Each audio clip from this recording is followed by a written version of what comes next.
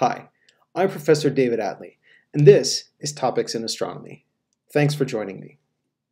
In this video, we'll be talking about the Nebular Hypothesis, which is our idea for how planets form within our own solar system.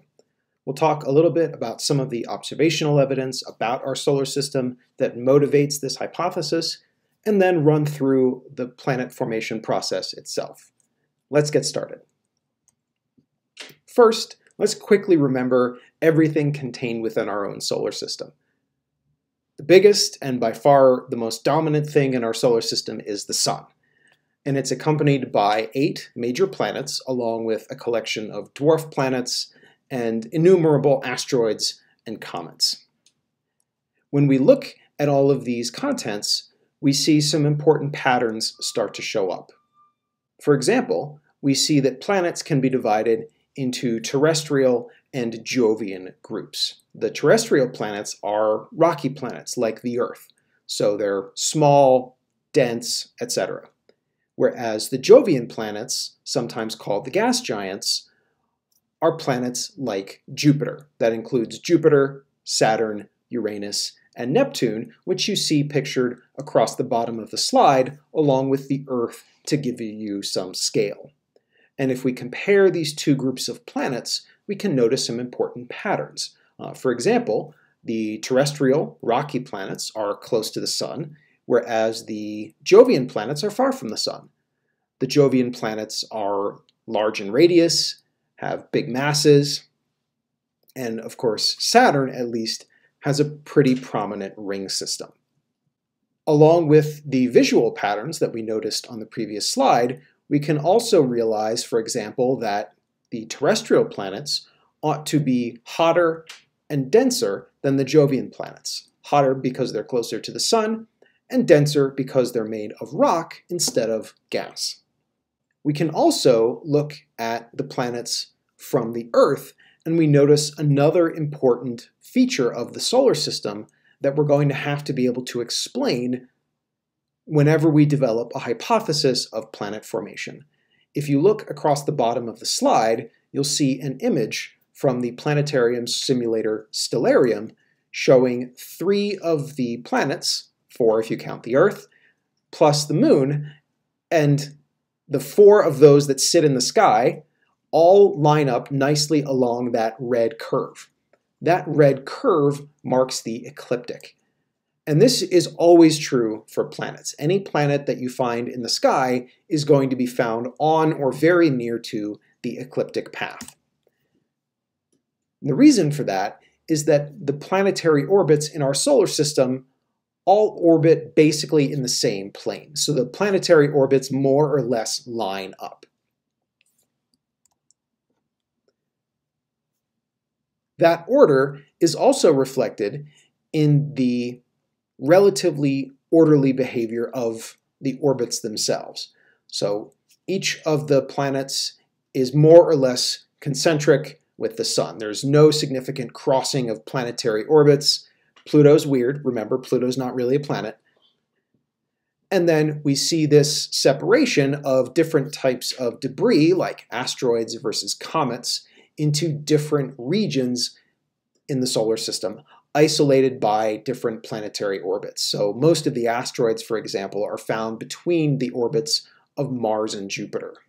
We also see some regular patterns, one of which is called Bode's law, this idea that the sizes of planetary orbits follows a nice mathematical progression. This turns out just to be an accident, but it was one of the early clues that there seems to have been some sort of regularity going on driving the structure of the solar system.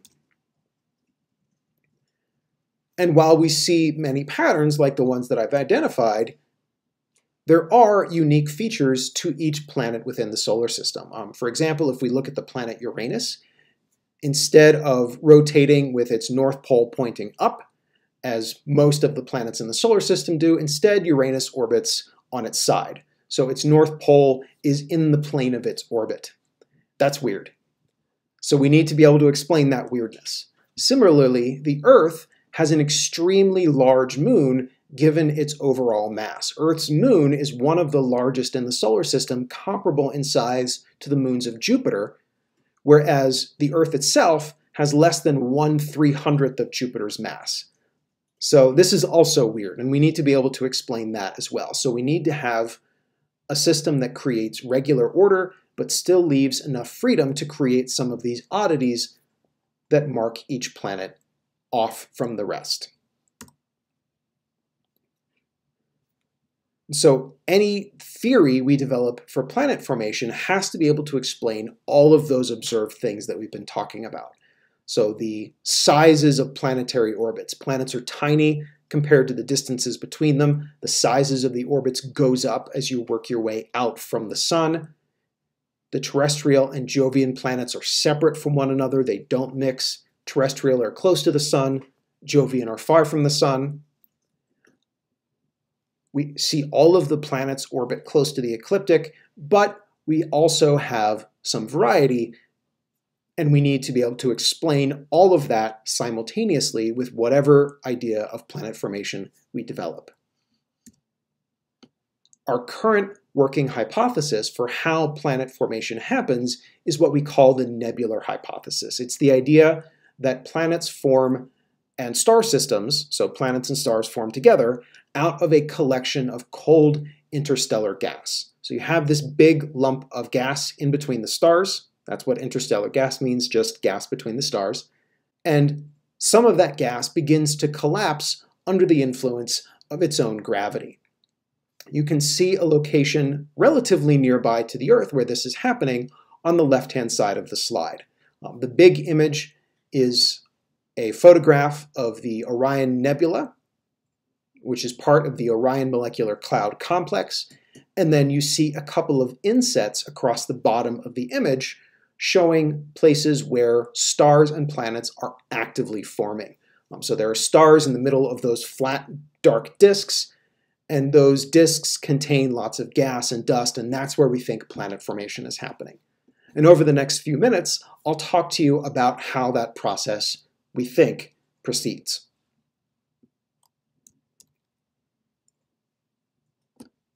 In the Nebular Hypothesis, we start with this big cloud of gas that's then shrinking under the influence of its own gravity, and as it's shrinking, it starts to rotate faster and faster and faster.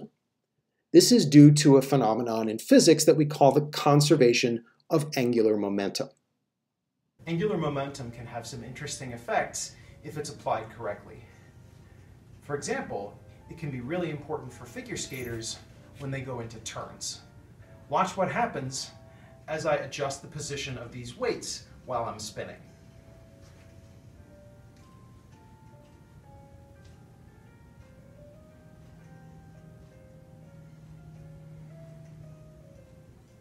So as the weights come in, I spin faster, and when the weights go out, I spin slower again.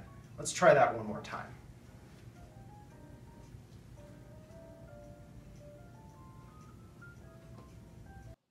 Just like me spinning on a chair, as I pull mass in and start spinning faster, as the cloud pulls its mass in, the cloud starts to spin faster too. So any tiny random initial rotation gets magnified as the cloud collapses.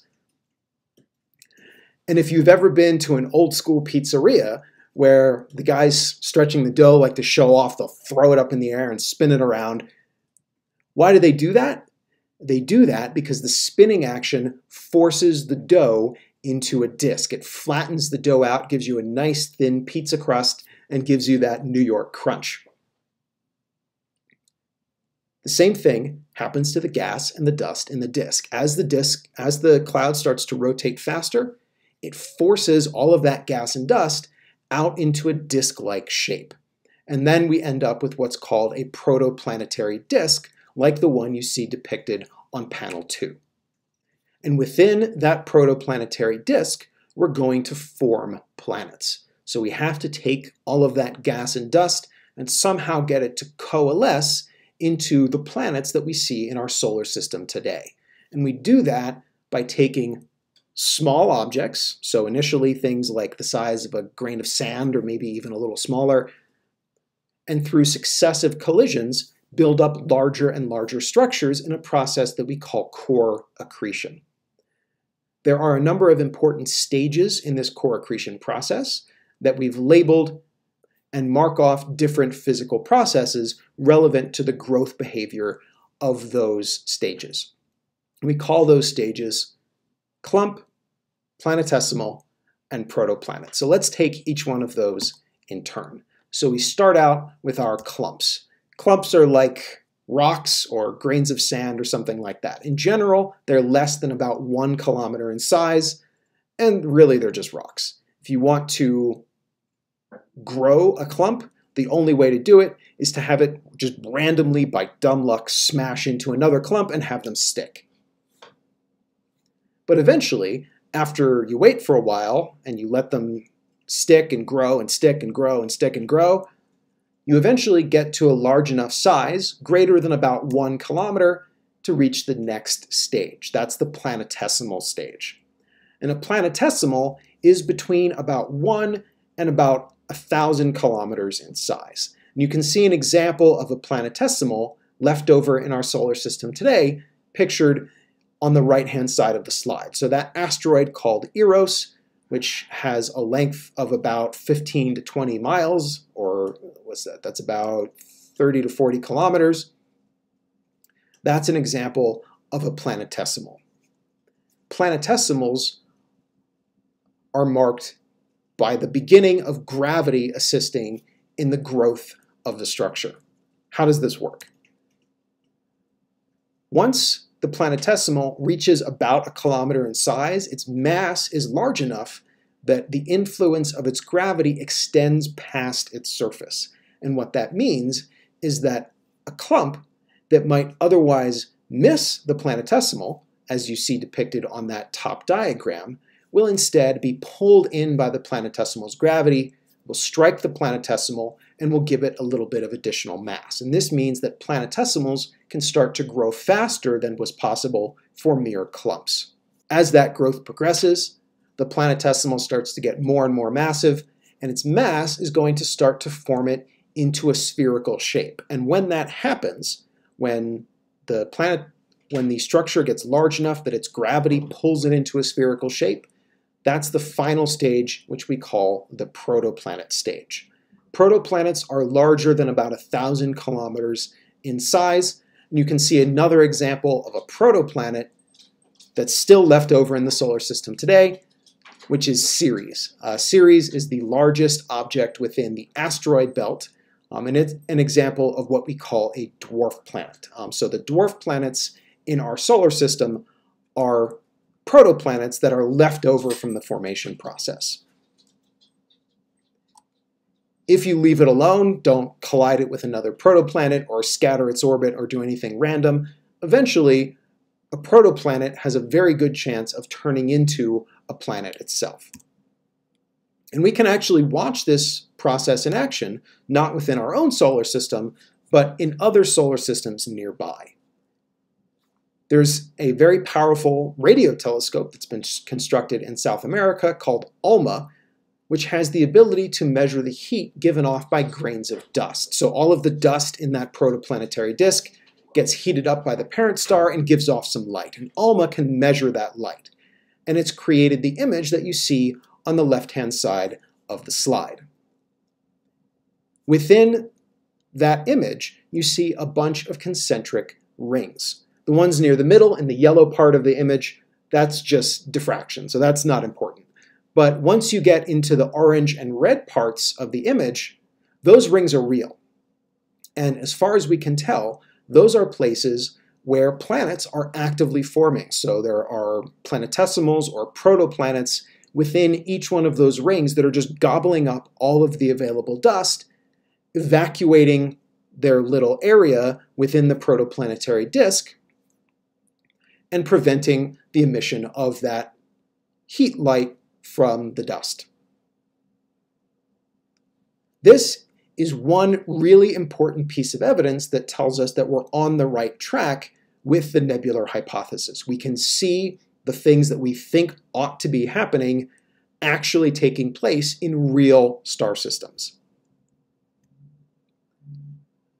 So we've talked in this video about some of the patterns that show up in the solar system, ideas like the planets all orbiting in the same direction and in the same plane, the terrestrial planets being found closer to the sun than the Jovian planets, and we've talked about our idea for how this comes to be, which we call the Nebular Hypothesis. Now, you might have guessed from the name Nebular Hypothesis that this idea is still incomplete. It's a work in progress. It's not the nebular theory, it's the Nebular Hypothesis.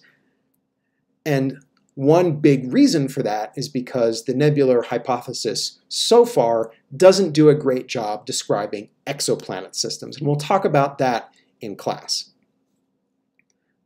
But we think at least the broad outlines of the Nebular Hypothesis are correct. So this idea of core accretion, where we build from very small up to very large structures through successive collision and growth, probably works because we've seen it in action in other star systems.